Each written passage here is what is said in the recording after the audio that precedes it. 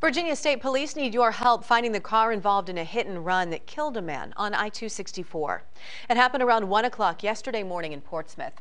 Police are looking for a silver Acura MDX. It may have damage to the front of the car as well as the driver's side. Investigators say 3 women around the ages of 18 to 22 were inside the car during the crash. Police tell us a man was seen lying in the road. Witnesses moved him to the shoulder and attempted CPR, but it was too late. If you know anything, contact State Police.